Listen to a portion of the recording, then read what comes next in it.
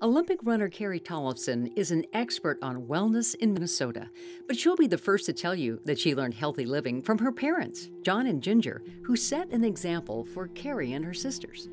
Living a healthy lifestyle and living a long life is important to our family, and we want to live life and have fun and travel and go run hills. That's what I want to take away from watching my mom and dad. I want to make sure that they're living the life they want and that I'm not trying to make them live the life I think they should.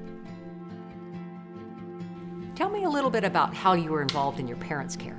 My father passed away when he was 67. I've lived a little bit longer than he has now. My mother passed away when she was 82. And she was in her home up until she passed away. I took her to a lot of football, basketball games for our kids. My dad passed away at 67 also from cancer, so my mom was on the farm. Well, my mom loved to do things, and she didn't want to miss out on anything I was doing.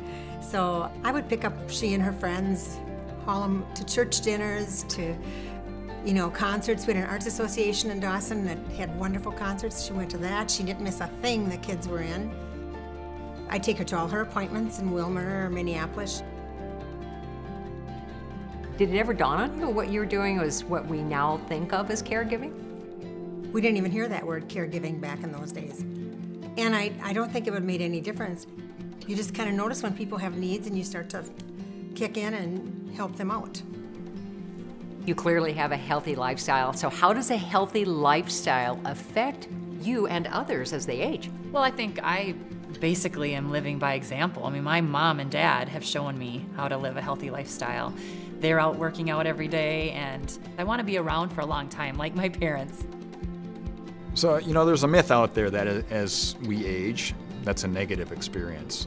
Our sense of well-being, as we get beyond our 40s and 50s, actually gradually goes up in later life. And we are actually most happy in general, in the general population, when we're in our 70s and 80s. One thing we've done, I think, over our lifetimes is we've decided to live.